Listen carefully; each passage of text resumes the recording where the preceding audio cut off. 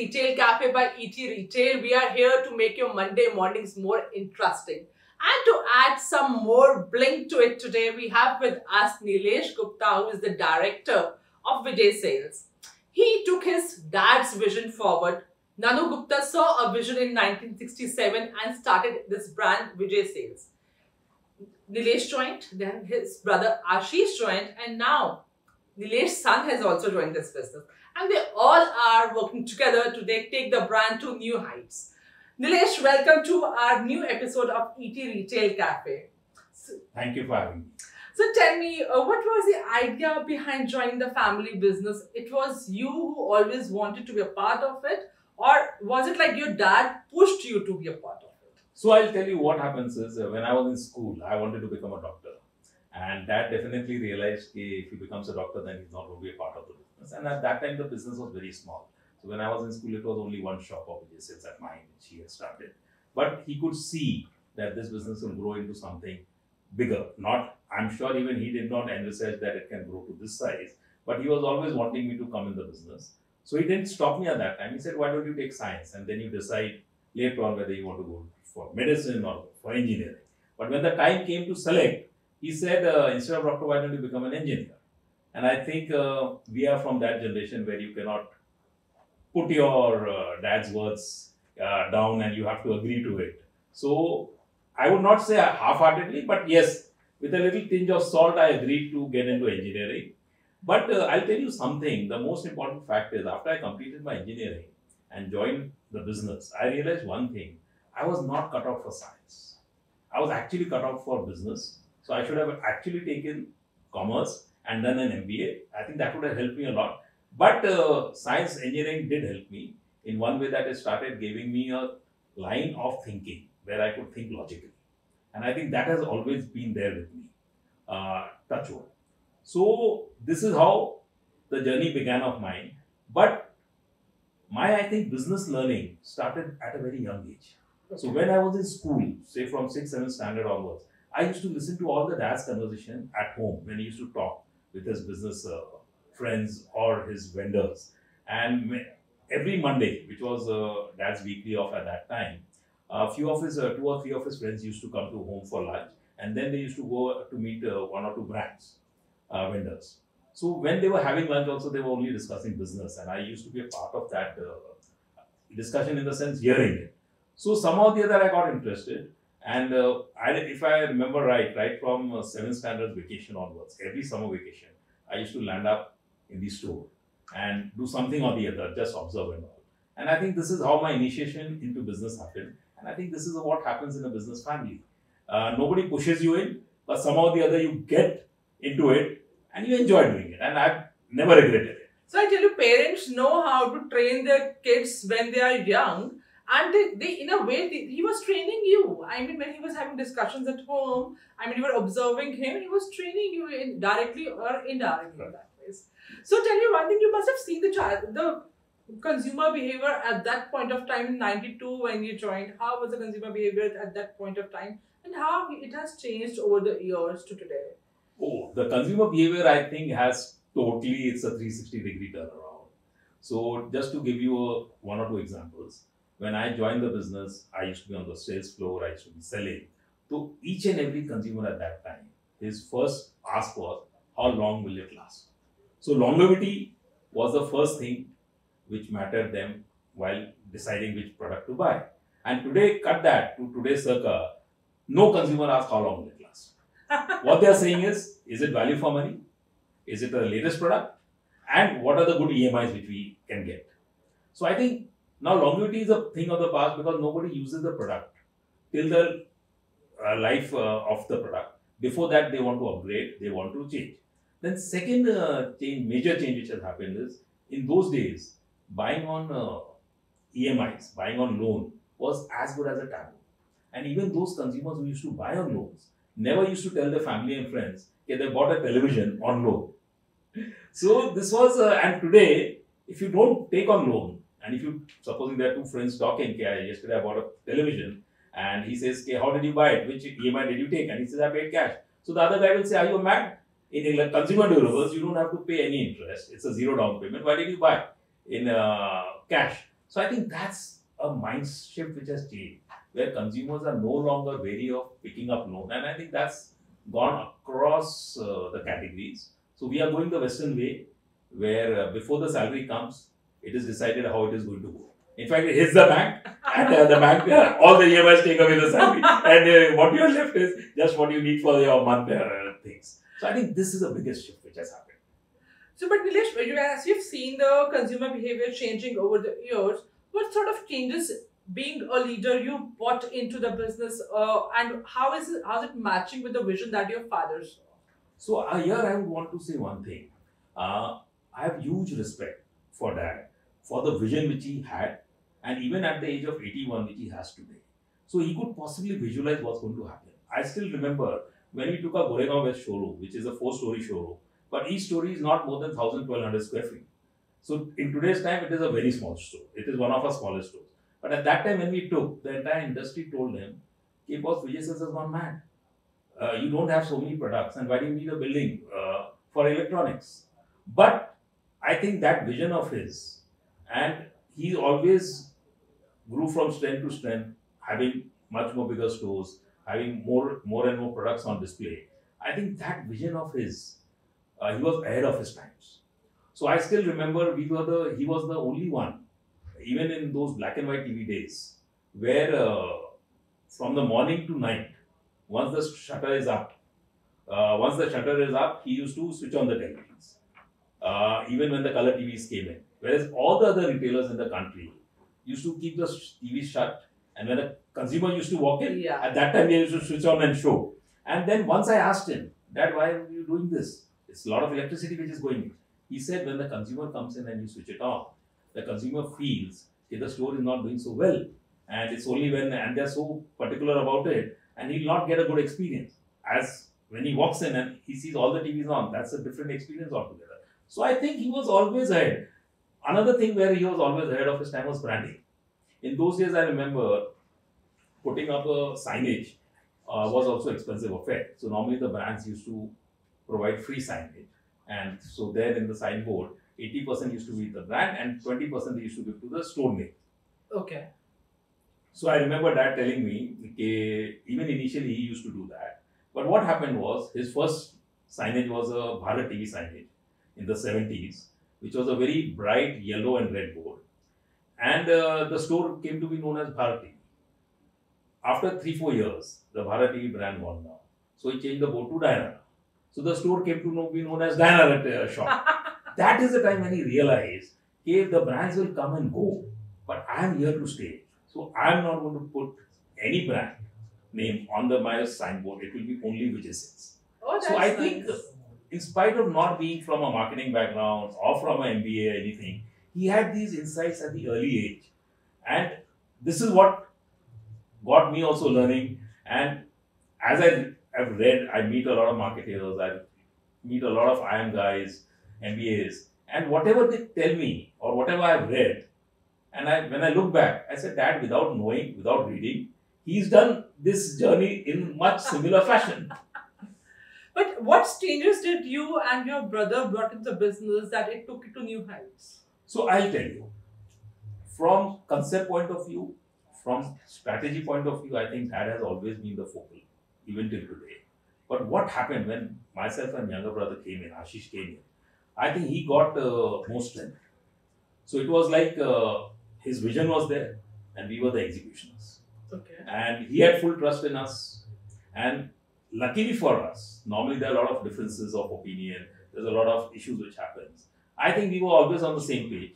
And a few times when we were not on the same page, both of us knew one thing, okay, let us have a debate between all three of us. But whatever the final decision is taken, let's go and implement that. So I think that is what happened. So I think the first major change which came with our generation coming in was getting into digital category. Okay. So earlier we were only selling consumer durables, televisions, refrigerator, washing machines. Then we got into mobiles and laptops and accessories. So accessories was quite recent, maybe 5-7 years back only. But mobile and laptops has been there for quite some time. So this was, I'm talking of the Nokia days, when Nokia used to have 80% of the market share. Yeah. So any brand which has such a high market share will not give you margin. So we were in those days getting only 4 to 5% margin. So frankly speaking, it was not a great business to be in. But you needed the business to get in the consumer. Because if you will not sell phone, and if the consumer goes to some other store to buy a phone, then he may buy television as well from there. So, and we had a lot of issues. There was always, that category in the beginning was bleeding. So in one of the meeting, I remember all three of us were there, plus there were 4-5 senior team members of ours. So one of the senior team members said, okay, I think we should exit this category for the simple reason it's bleeding. So this is where I feel that acumen comes in. He said, no, I know it is bleeding today, but it's a necessary category. And one day we'll start making money from it. We cannot accept. And I think today our leading category has become mobile along with televisions. Oh, that's great. As a percent. So I think that is where that was one big change which we got in. Then another example I'll give you is, in those days there was Octroi. So you had a Mumbai Octroi, Thane Octroi, Vashi Octroi and all. So we only had stores in the Mumbai region. And we were thinking of going into the Thane stores, Thane. But we were always skeptical, and I think we delayed a decision to open a store in Thane because we felt, what if some product doesn't sell there and we have to bring it to Mumbai and vice versa? Then we'll be losing 5% Octroi, which is a very big amount. But I think that was a little short-sightedness on our part, because we didn't realize at the end of the day, in all the turnover, how much business, how much would it contribute, and as a percentage it would be less. But once we went there, then we realized the power of going multiple places. And then I think we went to Pune, Surat, Delhi, and now we have gone 4 years back to Hyderabad also. So it's been a slow journey, but it's been a very wonderful journey. And a fruitful journey. And a very fruitful journey.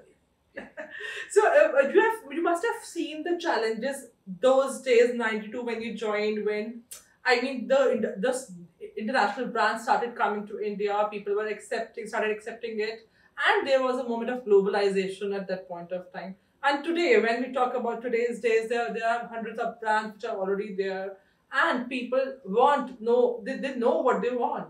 So what were the challenges during those days, and what are the challenges during these days? So I think the biggest challenge when globalization happened, the India economy opened up and people started spending money, where the brands were coming in and they were getting in products and we didn't have the stores. Okay. Because in the senses, the store sizes were very small in those days. 1,000 to 2,000 square feet was also supposed to be a big store. But the LGs of the world, the Samsungs of the world, at that time, they also came in. And so they were bringing in large refrigerators, 500, 600 liters. They were bringing in 34 inches television. Panels, LCDs, plasmas had not yet come in. So you didn't have stores. And that is the time when we realized we need to increase the size of the stores. So there were a lot of consumer durables stores which did not increase the size. So I think that is what helped us a lot. And slowly and steadily, we became the go-to for all the brands for the premium products and for any large size and all. And in those days, even the brands were experimenting. So what used to happen was, many a times, they used to bring in the product and the products did not sell as they had envisaged. Okay. So that was the time when they used to come to us, okay, we have got this 200 pieces, would you be wanting to take it? And we were always very active in that. So we took it at a great deal and we sold it also at a great deal. And I think that was the birth when the one-day offers of Vijay Sales started coming in. And I'll tell you, in those days, each and every one-day offers was a super success. To an extent that by 6:30 the stocks used to get over. Oh, wow. I still remember one consumer of ours, one guest of ours at Boreli had come at 6:30 and the stock was over. I think it was for a microwave, the offer, if I remember right. And then he told my salesman, why don't you tell your bosses to stock as much as possible? Because we have so much trust on Vijay Sales that whatever you will sell, we are going to come and buy. So it should not get over till the end of the day. So I think those were the days which were real fun, which were there. But what steps do you take to win consumer confidence in such a beautiful way? So I think on this score, again, I think from day one, Dad's philosophy has been consumer first. So I've seen it. So in those days, televisions, when they came, those were wall sets. So they typically used to get spoiled because the technology was such, within a week, 10 days. And I do not know even if you would be aware, we had anybody who buys a television had to take a license from post office. No, I am not aware. Yeah, so anybody, so it was totally controlled by the government. So if you're buying a television, the day that we used to sell the television, dad used to sell the television, next day he had to apply with the customer's name and address and details to the post office. And within a week, the post office used to issue a blue color, like a passport, a license, telegraph license that you have owned a television. So what used to happen is once that license is issued, you cannot replace the television. So before selling, dad used to tell him, see, this is a new technology, and don't worry, the walls may get spoiled, so the TV may not work. But we are there. We'll ensure that the company person comes and he does the job. And after, if he sold a television during the day, then after he used to shut the store, he used to go to the consumer's place to give a demo. Because TV in those days, very few could buy. It was a very big purchase. Like today, I think buying a Mercedes may not be that big a purchase for the today's younger generation. But TV in those days was like in the entire colony, only one person used to have. So those were the rules. So the consumer used to be very, very surprised. If without informing, he's come after shutting the store to give me a demo. Then he always was, I do not know where he learned all this because as I have earlier said, he's never been to MBA school or he's not well read also. But he had a system when somebody used to buy a television or any product, he used to make a card, a small card where the details of his purchase and there used to be columns. Okay. Serial number, date, nature of complaint, then the company used to give a complaint number, that, and when it's resolved. And that used to be as a desk behind his desk, he used to keep all those cards stacked, date-wise. So whenever the consumer used to come, he just had to ask him the purchase date, remove the card, and follow up with log in the complaint with the company, and get it done. Vis-a-vis, what used to happen as a general industry practice in those days was, on the invoice, back of the invoice, all companies' service telephone numbers were given. And at the time of the sale, 95% of the retailers in those days used to show the back. In case you have any problem, please contact. Vis-a-vis, we used to tell, we never printed company's name on there. And he used to always tell, any problems that you come to me or you give me a call and I'll get it resolved. I think this is what has been traditionally the reason why consumers have stayed. And there are so many consumer stories that one or two I would want to highlight. Yeah, please. So once I was in, we were opening a store in Vadodara, so I was there during the first week. And there I met a young couple. So we just started chatting up. And they said, you know what a coincidence? I said, what happened? And they were smiling, both of them. Well, the girl was from Mumbai and the boy was from Ahmedabad. Well, I am from Mumbai. And I've been buying always from Vijay Sales. My family has been always buying from Vijay Sales. And when I came here to Ahmedabad, I got married in Ahmedabad. And I came here and I realized my in-laws have also been buying from Vijay Sales.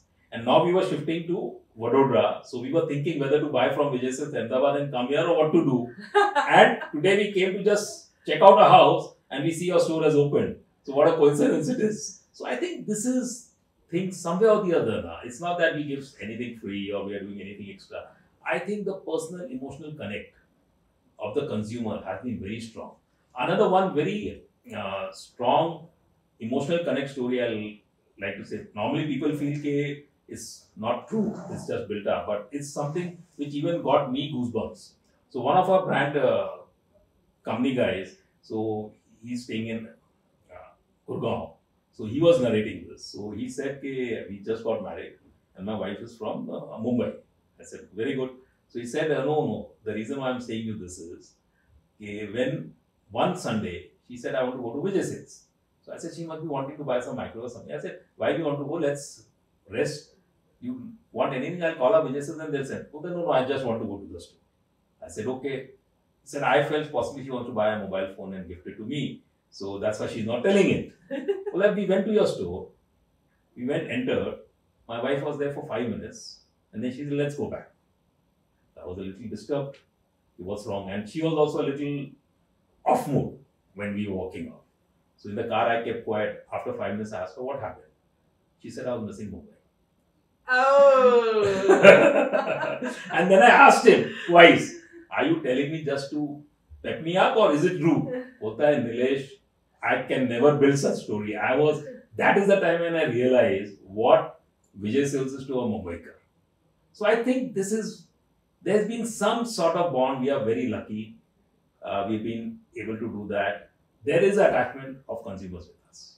But don't you think with the I mean technology coming to the foray, the things have changed the way it used to be earlier with the consumers? So yes, today's generation doesn't believe in emotional connect.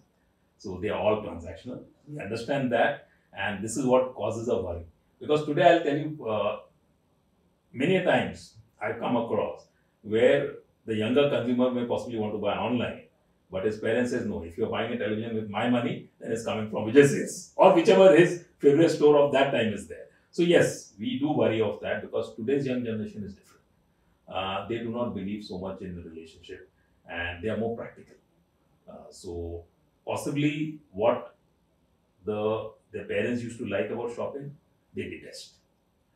They do not want to spend their time in shopping. They want to do something more better, maybe do some adventure trip or go out for a movie and something. So that's a real cause of concern. But then we are trying to get up, and that is where I think Ashish, my younger brother, and Karan comes into the place because they understand their generation better than myself and dad.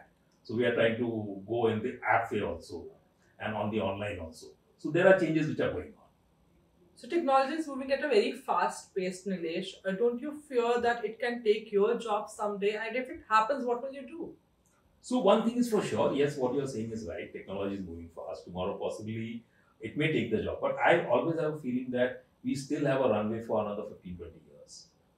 And after that, something new will come out. Because see, if something goes away, then something is there to take on. See, at the end of the day, technology can possibly, people may not want to come and buy in store. But at the end of the day, the product has to be delivered to the house. The product has to be installed. The product has to be shown. So there are a lot of things which would be there. So maybe if something changes like that, which I feel won't, because see, at the end of the day today, food delivery, you take the example of food delivery. You can get everything within 20 minutes. But at the end of the day, every family, once a week or once in 2 weeks, wants to go out and experience experiential eating out. And I think same thing is there. Then another take of mine is, if people stop doing offline shopping, then they'll have a lot of time on their hand. And it's not that they've stopped offline shopping, so their budget is gone away. They are buying, but they may buy online or from other sources. So what will they do of the rest of the time? They'll have to start going out on holidays. So if a Sunday which was then meant for shopping and going out for movies is being replaced by online buying and Netflix of the world, then a Sunday has to go for a Lonavala trip. Slowly and steadily, the Lonavala trip will end up being a 2-day, 3-day Singapore, Malaysia trip. And then the family will realize the money of the shopping still is there and you need additional budget for all this. So it's better we stop this and we go back to the offline shopping and experience it. So I think somewhere or the other, it's a little far-fetched that offline shopping may go away. But yes, things are moving at a very fast pace.